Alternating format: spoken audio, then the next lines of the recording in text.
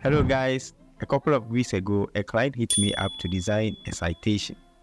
And with this citation, I decided not to go the traditional way, but to go the modern way to make it look attractive. So in today's video, I'm going to walk you through how I designed this citation with a modern graphic design idea to attract clients. Without wasting much time, let's jump right in. Alright, so I quickly began by creating my grid guidelines. You can locate the guideline in the View tab. With the rectangle tool, I created a rectangular shape. I then set its roundness to 180. I made a duplicate of it, resized, and positioned it at the bottom. I then created 2 additional copies of the shape. I then made sure everything aligns well and fits for the project.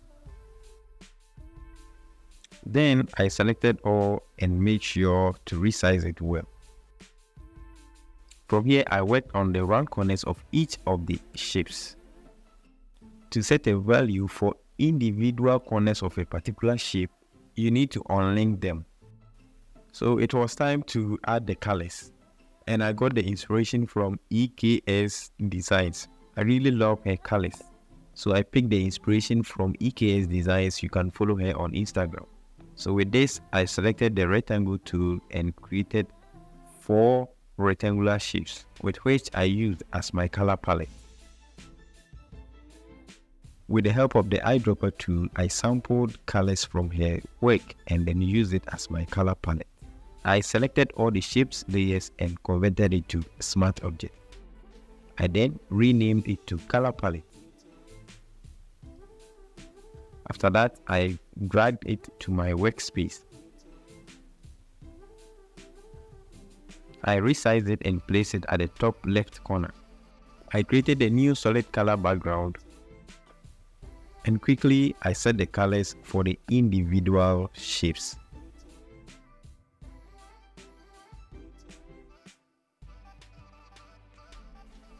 After all these, I hide the color palette and then merge the 2 black shapes together.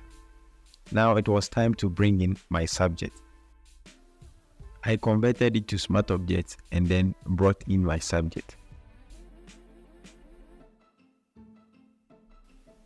The subject layer should be above all the layers, so I make sure I put it above all the layers.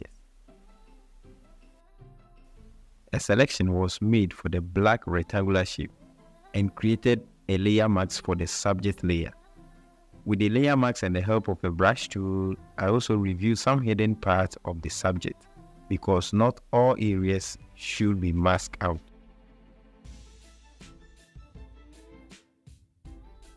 After this, it was time to bring in the typography. So I quickly picked the type tool, set the fonts and font size, and then type in citation. I realized the font size was small, so I tried to increase the font size again and made the necessary adjustments. Make sure the text is aligned at center and in line with the shapes.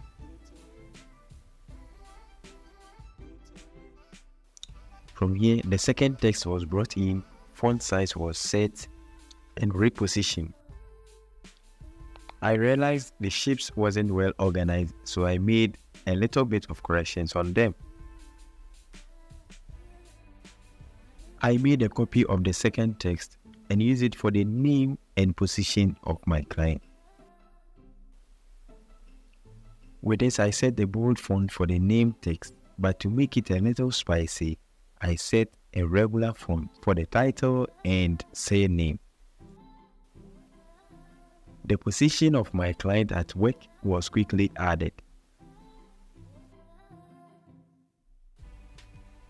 It's time to bring in the main message. So pick the type tool and draw a shape like this.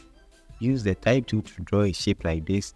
With this, you can have multiple text which will be well aligned and also not cluttered.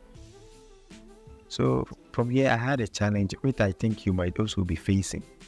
After bringing in the text, I realized the text was behind the subject.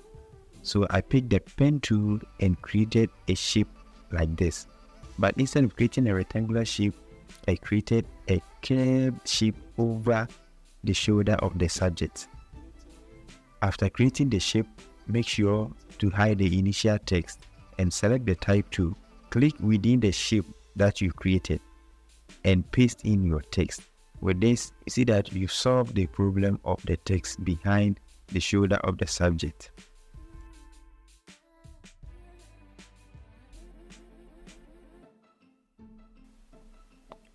So I brought in another text as Ayeko. Ayeko is a Ghanaian language, as in congratulations.